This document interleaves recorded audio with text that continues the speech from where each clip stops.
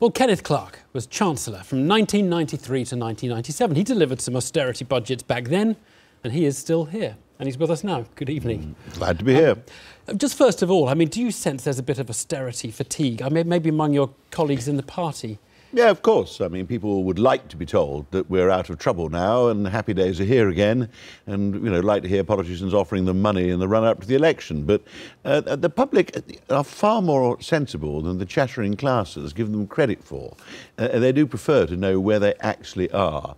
And I think people know we're doing better than most other countries. We're about halfway through sorting out our debt and deficit. There are a lot of changes taking place in the economy because we've got to rebalance it to have a real economy for the future that can keep growth going for our children as well as ourselves. This is all a step on the way, actually. And I think George has actually done rather well with the publicity the last 2 or 3 years, really publicising, like 2 or 3 days, publicising things we're already doing. I mean, we are slowly putting infrastructure spending back and so on. What you mean by that there's a long way to go. He's doing well to flam up a lot of stuff that was Well, anyway. I'm basically optimistic, so long as we stick to the course and we deal with reality and we don't flee from reality. I mean, France gave way to austerity fatigue. President Hollande was elected on a totally bogus prospectus. There is no problem. It's all over now. Have a social democrat government. We're going to spend some money. We're going to protect all the unions and the public services. Everything's fine. It's now the sick man of Europe. It's the most worrying thing in Europe is the state of the French economy. Hollande knows he was elected on a lot of nonsense. He knows his party won't vote for anything else. France is in a real crisis. So I think the public in May will want to be told seriously where we go for the next few years. And it's more hard work if we want to carry on going in the direction we're going. Let's drill down into that a bit, because it's going to be quite a hair-shirt parliament, the next one. Yeah, sure. And if the Conservatives win, there won't be tax rises.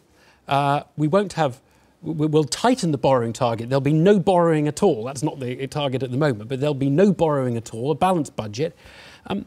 Do you think that's really plausible? It'll all happen by 2018. I mean, well, there's a lot of honesty? A lot of other things you've got to go on. We've got to do, I mean, things will take a generation, like reforming the education system, getting rid of all these skill shortages, which is far more important than all this rubbish about people coming from Eastern Europe to take skilled jobs. Is it achievable? Is it achievable on the deficit?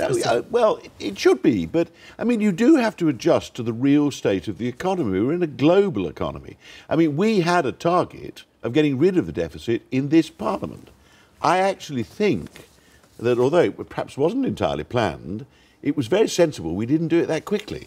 I think had we tried, if we just said, oh, we said at the election, getting rid of the whole deficit, let's charge ahead, we would not be in the state we are, be in a bad way. But I think it's a legitimate target. I would aim to do it. But get rid of the deficit by 2017, 2018. I'm confused. Are you saying it's a good target? And, hey, we may hit it, we may not. Or are you saying we should try and hit it? Because we should try to hit it, right. But we should not be oblivious to the fact that nobody knows what the state of the world economy is going to be in 2016, 2017, when you're taking decisions then. How would you know as well as I do that anybody who thinks that economic forecasts of any kind, from the Bank of England, the statisticians, anybody else, are set in stone, you know, they're tablets of stone, is talking nonsense. And particularly at an unprecedented crisis, you've got to react to events. Sure. So I really want to push you a bit on how you would hit this balanced budget, because, so first of all, you would have no tax rises like the Chancellor. Remember when you had your budgets in the 1990s, you were 50-50 guy. He said he's 80-20, and he hasn't. He now wants to go further than he wants to be. Has George really ruled out any kind of tax rises? Well, he says I have no intention. I wouldn't personally, if I were him, burn my votes on that. I mean, I'd very much like to avoid tax rises because it's actually advantageous to growth at the moment. You don't want to have tax rises. You want consumer confidence to remain in place. But I was Chancellor when I think my Prime Minister had said he was going to have tax reductions year in, year out. By the time we got to me being Chancellor, I sat down to waved order papers on my first budget, and I'd raised the tax burden of the United Kingdom by a bigger amount than any Chancellor since the Second World War. Taxes sometimes go up, sometimes go down. It's reacting to the reality and events. So George is good at that. He's been a very successful Chancellor. You've said something very interesting, which is he should be open to tax rises. And indeed... I wouldn't personally shut them out. But I'll tell you what they've done. Even before an election, I wouldn't shut them out. Well, Well, they've done the reverse, actually. They promised £7 billion of tax cuts in the next Parliament, huge increases in the personal allowance. You heard the Prime Minister's speech at the conference. Now, it was what's called backloaded, right? It's to the end of the next Parliament. It's 5 years away. You've got to admit, that's just a meaningless promise, It's 5 years ago, and if you look at what else he said, and I was a bit, I raised my eyebrows, but it's all preconditioned on having got rid of the deficit and be running a surplus by that time. By that time, if that's where we've got to, and I think we're the only potential government with the faintest chance of delivering that, then all right, you can start talking about tax cuts. And I do think it's not the entirety of economic policy, all this deficit debt stuff. I personally think it is a precondition. You cannot possibly get back to healthy, sustainable growth with more than 5% of GDP in a running deficit. So first, deficit and debt, and then all the supply side measures, the technology, the new industries, the science parks, the skills training, the education reforms, all that is for the longer term. That can work then if you do it. Fiscal conservative when it comes to that. But well, look, Keynesians are discredited now, aren't they? No, they're not. President Hollande's last... Well, so-called Keynesians should be discredited. There aren't many in the Labour Party anymore. It's this escapism the French went in for. It's all right, there's no problem. It's just that everybody hasn't got enough money to spend. We politicians will give it to them. John Maynard Keynes would be spinning in his grave if he heard these latter days. I'll tell you what, because it is interesting to look at what the next Parliament means in public spending cuts. So, yeah, sure, once you but it's the question is it even faintly realistic? Didn't you say that in 2010 when you saw what we said? Well, we're surrounded by wise pundits saying you can't do that. But wouldn't you agree that you made the easier cuts in the first half, in the first Parliament? Yes, the low-hanging fruit. The low-hanging fruit has been taken. Well, I agree. In fact, I offered 30% off the justice budget. Now, it was one of the truisms of politics that you can't save any money on law and order. You could never get Margaret to cut the Home Office budget. So I did 30%. And Theresa, 30%. The police, there's a better police service now than it was. Do you think we can do that again? Do you think you can do it again? It requires good ministers who know what they're doing. What? Just good ministers? You can go on lopping 10, 20% off? What you can't do is spend money you haven't got. What you can't do is borrow money which the creditors, after a bit, won't give you, except at a very high cost. What you can do is, it's a process of change, sensible executive control, keeping an eye on what you're delivering, not how much money you've got to spend. As a proportion... That's not over yet. That's not over yet.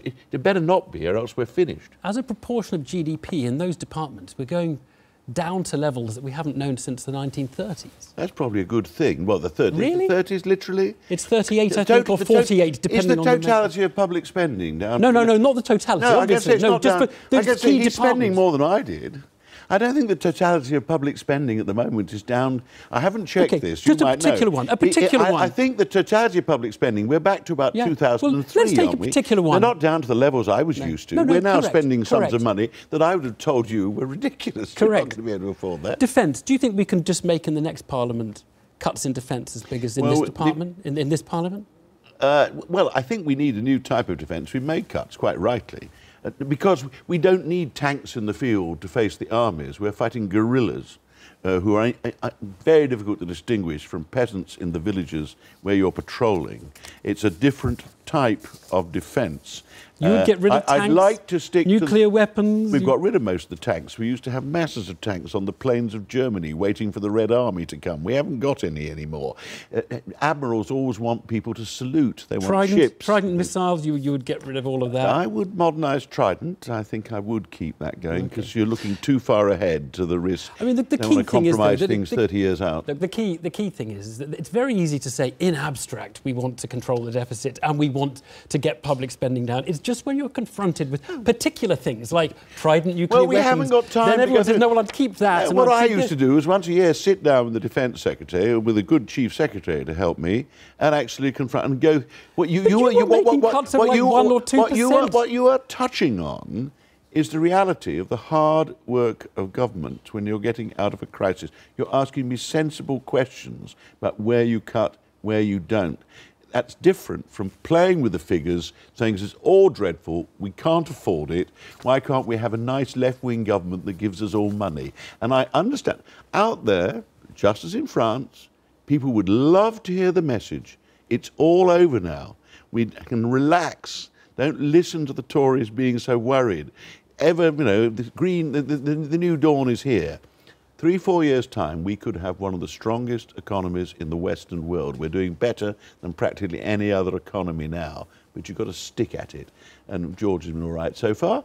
And we don't need this statement tomorrow. It's politics. It's not economics. The economic policy has got to be sustained. Ken Clarke, pleasure talking to you. Thank Pleasure. you.